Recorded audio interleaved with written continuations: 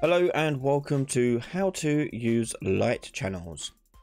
Now there are certain occasions in your game's development that you may find that you want to light certain objects but not have the light affect other objects around it.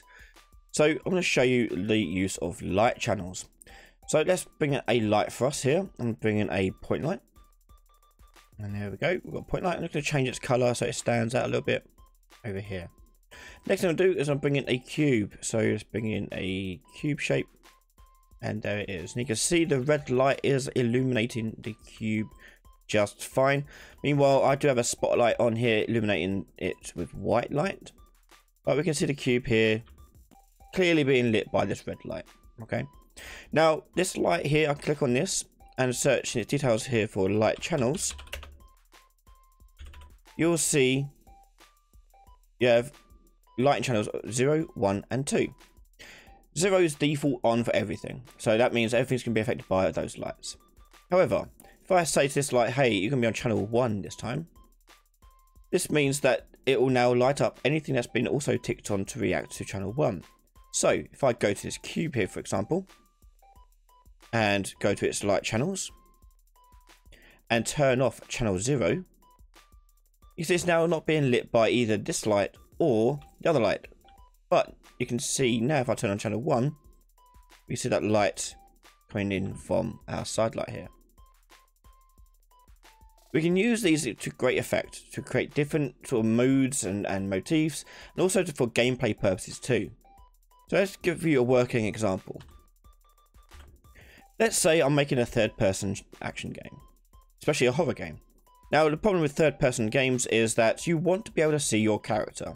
This is no good. What we currently have here, I cannot see my character unless I step into light, and even then I'm still silhouetted unless I get in between the light and the camera.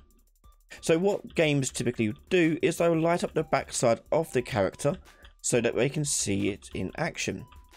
Let's go and show you how to do this. Let's go into our player character.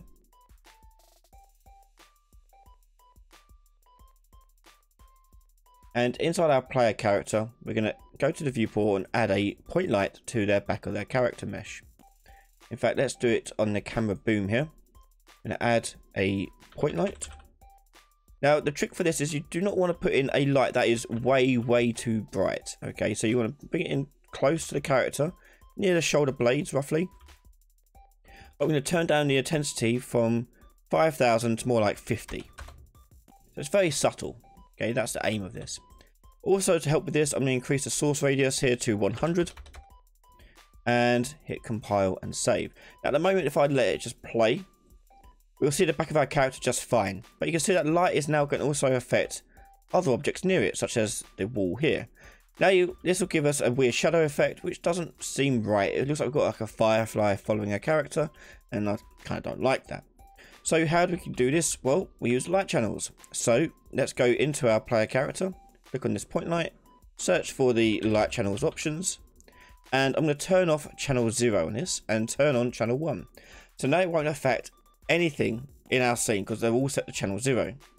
But I still want it to light up my character. So I go to a character's mesh and turn on channel 1. I still want to keep channel 0 on for the character's mesh because I still want the world lights to affect them as well.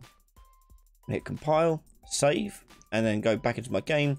And now you can see I've got my character here clearly visible from the back, but not affecting anything in the environment around them.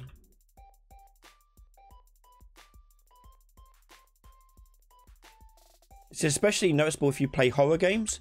Go check out Resident Evil or even play action games like God of War. You'll notice the characters' backsides are lit up so you can see them clearly.